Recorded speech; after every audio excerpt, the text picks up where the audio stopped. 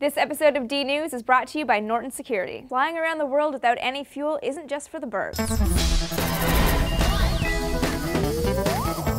Hey guys, Amy here for D News. As fuel prices soar and the carbon footprint of air travel gets bigger, isn't it nice to imagine a world where solar-powered planes fly from city to city without using up a costly natural resource? Well, we're on the way to seeing that dream become a reality. Next month, Swiss pilots André Borschberg and Bertrand Piccard will begin a slow but steady flight around the globe without using any fuel. Their airplane, Solar Impulse 2, is entirely solar-powered. Solar Impulse 2 is a revolutionary single-seater aircraft made of carbon fiber, so it's ultra-light. It weighs just under 7,055 pounds, which is about what a small car weighs, and its wingspan is comparatively massive. From tip to tip, Solar Impulse measures just over 263 feet, which is larger than the wingspan of a Boeing 747. On these wings are more than 17,000 solar cells designed to recharge 2,077 pounds of lithium batteries. The batteries store enough energy to allow the airplane to fly at night, too, supplying continuous energy to its 4 engines. So it should be able to fly around the world without stopping, right?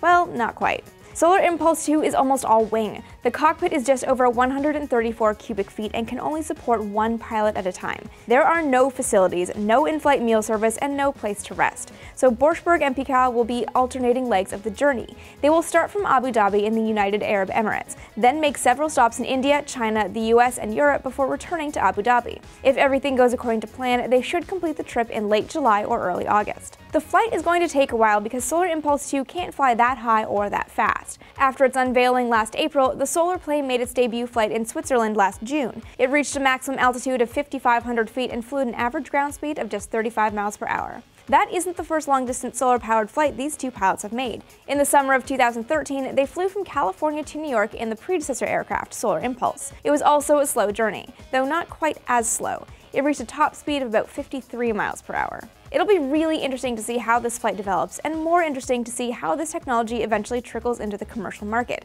But it'll still be a while. This solar-powered plane is the first of its kind, and change doesn't always come quick to the aviation industry. Flying people all around the world is a massive business that can't stop while new technologies are introduced. So if solar-powered planes do become commonplace, not only is it a way off, but it will likely be a slow transition. So what about you guys? Are you keen to fly by solar power? Providing that there was a washroom on board, that is. Let us know in the comments below, or you can find me on Twitter as AST Vintage Space.